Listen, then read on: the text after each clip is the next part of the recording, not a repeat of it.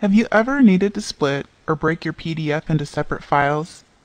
Maybe you only need to email a few pages to someone instead of the entire file. It's easy to break up a PDF document by following a few simple steps using Acrobat 10 Standard or Pro. Let's start by opening the PDF file that you want to break into different parts. Then we'll click on the Tools pane, Pages panel, and select the Split Document command.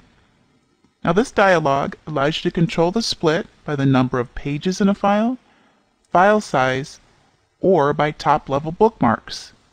So let's say I'd like to split my document into 3-page increments, so I'll select 3 pages in the Max Pages entry, and the output options allow you to control where the files are saved on your system and how the files will be named. You can also specify if you want to overwrite any existing files. When I click OK, the pages are broken into different files and the original file is left unchanged. Now here's a preview in Windows Explorer of all the files that have been split from the original file. Each one is named according to your selected output options. Now in the Windows version only of Acrobat, you can also split apart one or more PDF files with no document open. Simply select the Apply to Multiple command in the Split Document dialog.